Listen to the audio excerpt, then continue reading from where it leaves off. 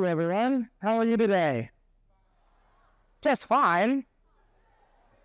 I want you to be positive. How are you today?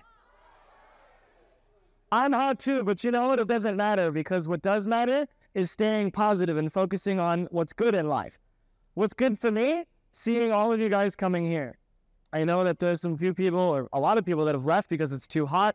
Sorry about that. There's nothing I can do about that. I found out an hour before you all came that the air conditioner was broken. But I promise you, well, I can't promise you, but I'll do my best to make sure that the government fixes it for next month. So some of you are standing there going, who's this guy? None of you, or some of you probably have never heard of me. As Glenn said, Glenn and I were the first two people to start the IdeaXchange. And in 4 short months, it's grown into this amazing thing that I never would have imagined would have happened. And there's a story that is the cause of the IdeaXchange creation, and that's what I wanted to share with you guys today.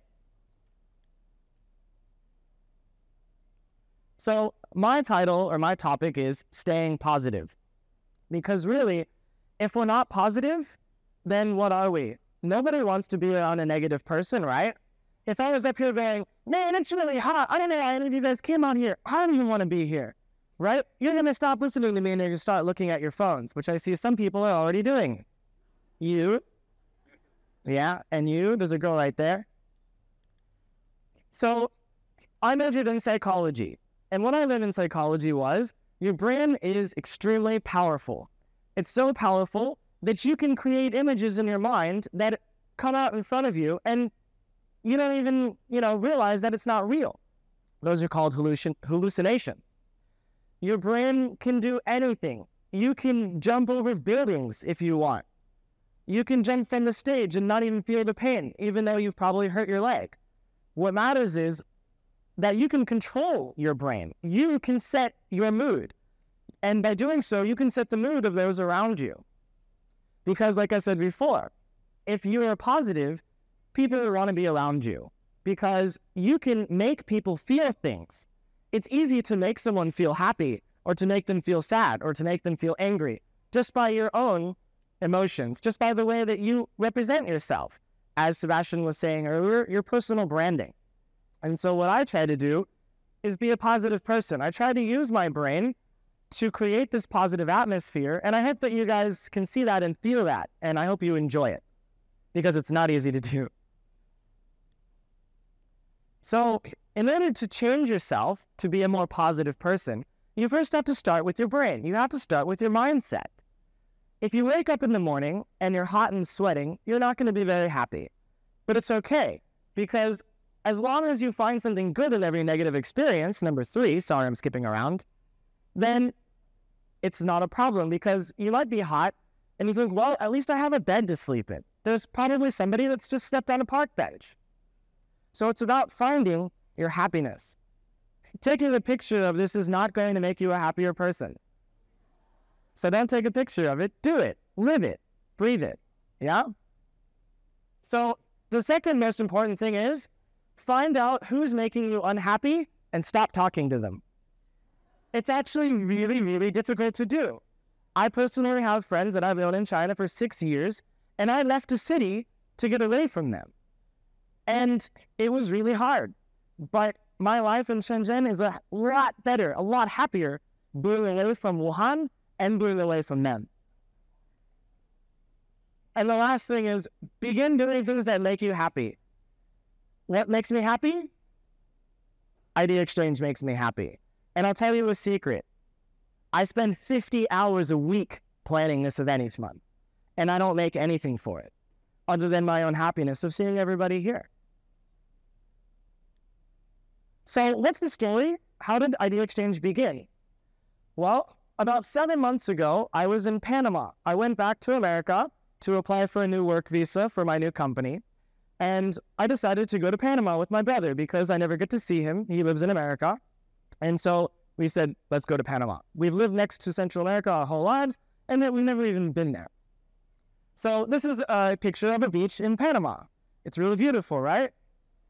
Don't you wish you could go there? Well, you probably won't, but that's okay, because you can keep the image in your mind and imagine it, and that will make you happier just in itself. So what happened in Panama that changed my life?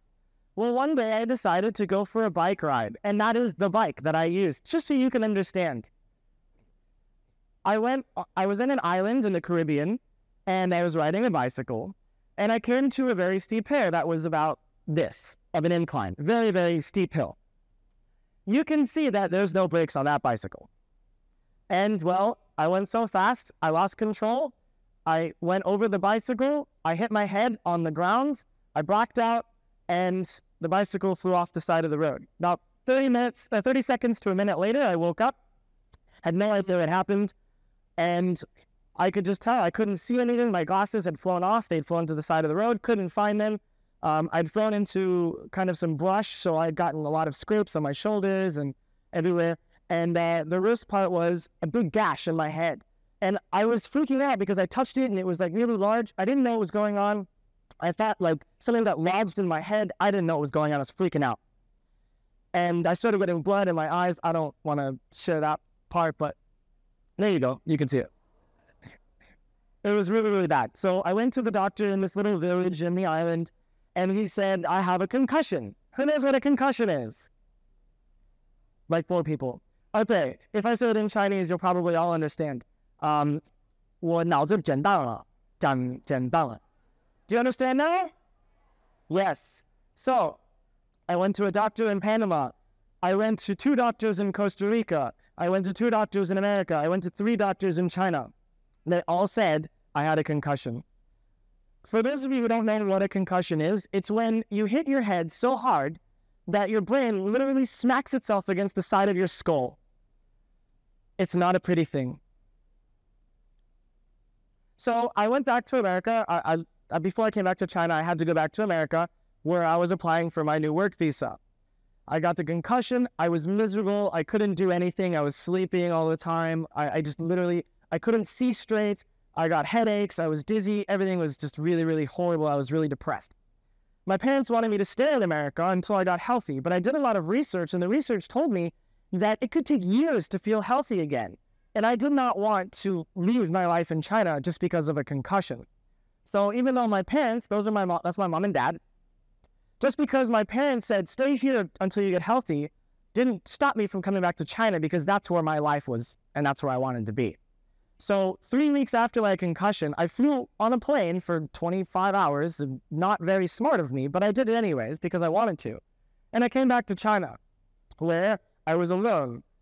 I forgot to mention that 2 days before I flew back to China, I was fired from my company, the one that provided me that work visa. You can ask me that later.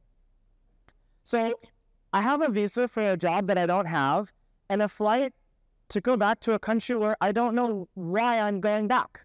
I don't have a life there. At that time, I'd only been in Shenzhen for 4 or 5 months, 6 months. I didn't have any friends. I didn't have any social activities. I didn't have anything. So why was I going back? I went back because it was still it was still a happier life for me than being back in America or being in Wuhan. And I was alone. I didn't have a girlfriend. I didn't have a job. I couldn't work. I just slept. I was depressed. Everything sucked. And nobody believed me. Nobody thought the pain was real. Nobody trusted me. And that made it worse. Well,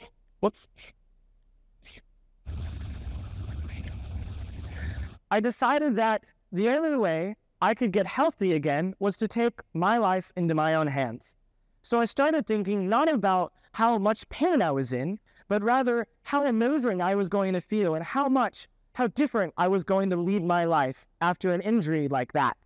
Because what I realized was you can be healthy for as long as you are, but once you lose that health, it's very hard to get it back.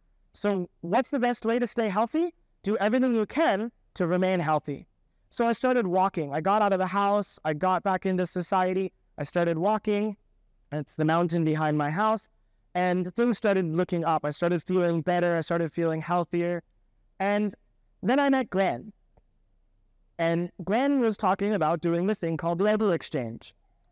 And I said, hey, dude, that sounds really cool. I'm really passionate about this. I think it's great. People should share their ideas. Why don't we do this together? I would love to help you. And he said, fantastic, let's do it. So we did. And this was the result of our first event. I don't have the other pictures to show you now. But basically, for those of you who've only really heard about us in the last few weeks, we're only 4 months old. In the first month, we worked really hard to find the speakers and to find the venue. Everything was very, very difficult. We had no support whatsoever. We rented a room that could fit 50 people, and we thought maybe 20 will show. 100 people showed up. 100. And we didn't do any marketing. No, we didn't spend any money on advertising or anything. It was incredible, the result that we had. And it inspired me to continue going, even though Glenn was busy doing his other things and working. So I decided to take over. So really, it came from my desire to do something with my life, to do something that makes me happy. And then meeting him, it was just like fate. We were meant to meet at that time because he was going to give me the key to change my life and make me happy again, or to make me happier than I was before my accident. Because after that accident, I've never been the same person. And you know what? I'm okay with that. I'm proud. I'm happy because of that. Because the person I am now is better than the person I was before. And I love myself a lot more now. At the same time, you probably have seen this girl, Lisa. Around the same time that I met Glenn, I met this beautiful, amazing, sweet, intelligent girl named Lisa.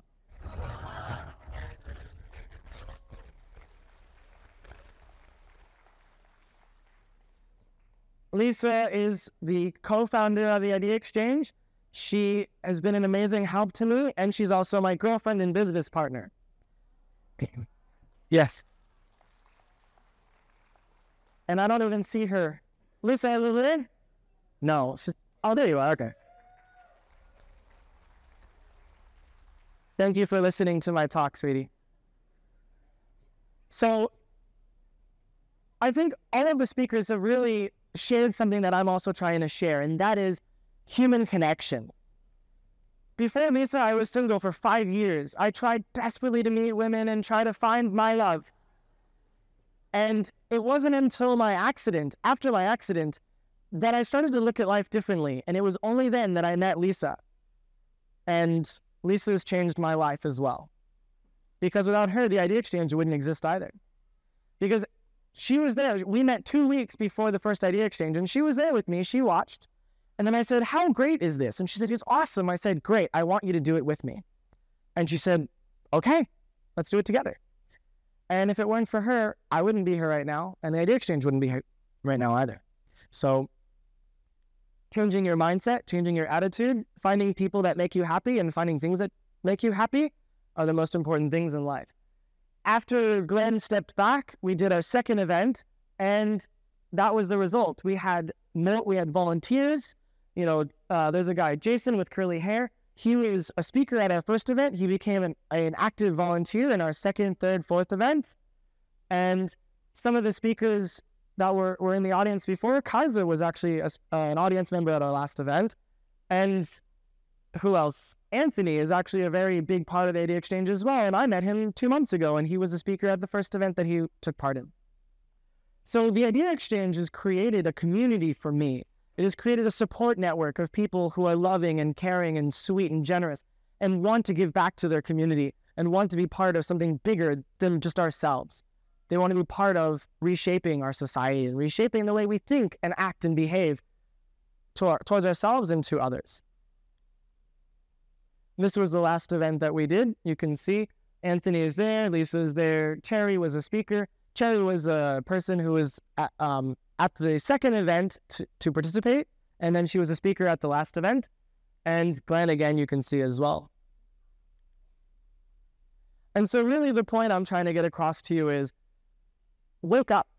Don't wake up, go to work, go home, sleep. Wake up. Live your life. Think about what makes you happy. Think about if you're happy now.